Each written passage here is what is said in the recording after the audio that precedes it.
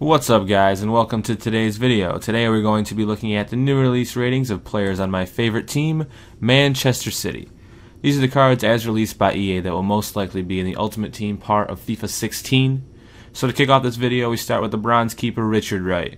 He comes in with a 63 overall rating, which is one higher than his 62 overall card in FIFA 15. Next we have Patrick Roberts. He was recently signed from Fulham, and his card is a right mid 65 overall silver card, and this rating is 2 down from his card in FIFA 15, and hopefully this guy will pop into some first team action and sneak in at the right mid position in the near future for Manchester City. Up next we have Kelechi Iheanacho. I know I pronounced that wrong, but this pacey Nigerian striker comes in with a 67 overall and 85 pace, which is huge for a silver card. He'll definitely feature a lot of silver squad builders and silver teams throughout FIFA 16. The last of our silvers is Bruno Zuccolini, a very nice silver center midfielder. Zuccolini gets a 74 overall card, which is one up from last year's FIFA 15 card. The first of our gold cards is Aston Villa transfer Fabian Delph, and Delph recently arrived to Manchester City after promising his allegiance to Villa.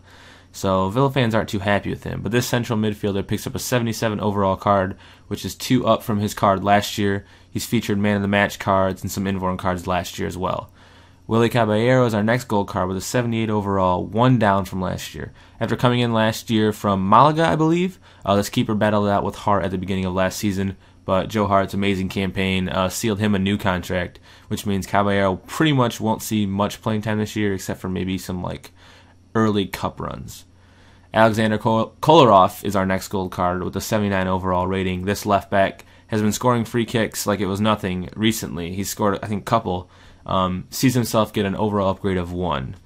And up next is the newly bald former Arsenal man Bakary Sagna, who comes in at 79 overall, which is 1 down from last year. But to be honest, I'm just glad this guy finally shaved off those white dreads, whatever they were.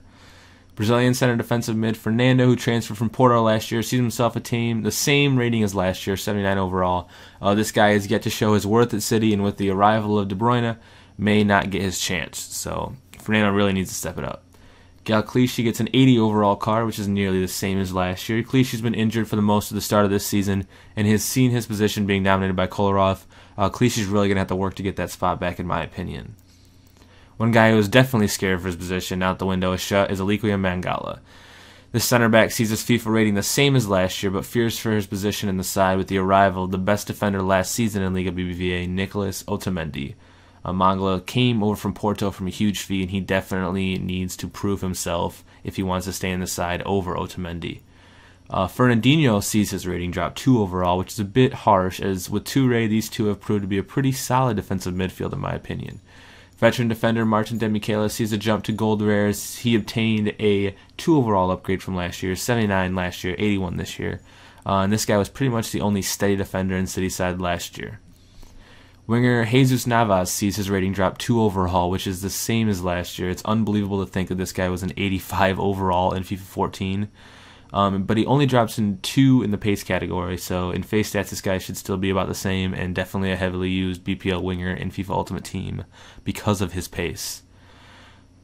After transferring from Swansea, Ivorian striker Wilfred Boney hasn't seen much playing time in Pellegrini's 4-2-3-1 formation for obvious reasons. Sergio Aguero is definitely the dominant main striker, and this is why Boney hasn't played much. Yet, Boney keeps his 81 rating that he had last year. Fan favorite Pablo Zabaleta sees his card remain the same as the start of last FIFA. He got an upgrade to 83 in the winter, but Pablo receives an 82 rated card for the start of FIFA 16. He's been injured at the start of the season, so currently Sagna is playing that. Sagna received an inform, so he's playing pretty well. Zabaleta's going to have to get healthy and get back into the side. The £49 million man Raheem Sterling receives an 82 overall card, which is 2 up from last year, and oddly receives a left mid card. I know that's what he's been playing for Manchester City at the moment, but he does have a cam card that was released recently on FIFA 15. Nonetheless, with the presence of Silva and De Bruyne, Sterling being a left midfielder allows him to get into the Ultimate Team side and the side in real life. The man who single-handedly kept City's UCL hopes alive with Barcelona with that penalty saved against Messi, English international keeper Joe Hart receives an 83 overall, which is like his upgraded card he received in the winter of last FIFA. I definitely think this guy should be one of the highest rated keepers in FIFA. Tell me what you guys think, because I definitely think he deserves more than an 83. French left midfielder Samir Nasri sees his card drop 1 overall, but honestly, how is it not dropped more? I really don't think Samir Nasri has had a huge impact in recent years for City, and I don't believe that this season he will see much time aside from being a sub with Raheem Sterling now on the side. A huge acquisition for Manchester City, defender Nicolas Otamendi receives an 84 overall card, which is much deserved. This brick wall obtained a whopping 7 different inform or special cards on FIFA 15. Big things are expected from this Valencia transfer. Captain Vincent Kompany, hopefully partnering with Otamendi in the center back role, receives a 1 overall downgrade after a shaky season last year, yet his card still looks pretty good and he has had a good start to the season. Still one of the highest rated defenders in the BPL on Ultimate Team. Yaya Toure, the heart of Manchester City, the engine, receives a 1 overall downgrade after an interesting last season. Though he finished hot and is off to a hot start this season, he was definitely a stud for me in 15, and I hope his power carries over in 16. His power and long shots just were crazy for me, and I cannot wait to use them on 16.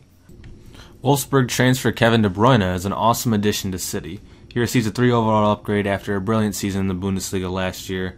I expect big things from this young guy and hope that he can be what puts City over the top for a guaranteed BPL title.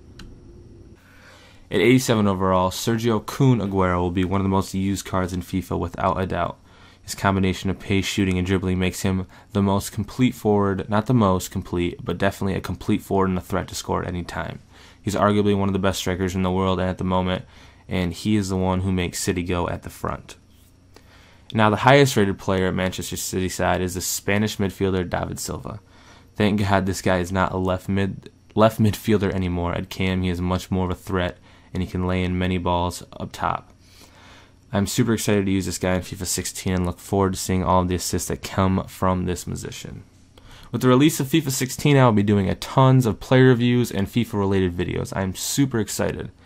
And that's all for today's video, guys. I hope you enjoyed. If you are new to the channel, it'd be awesome if you could like and subscribe. I'll talk to you guys next time.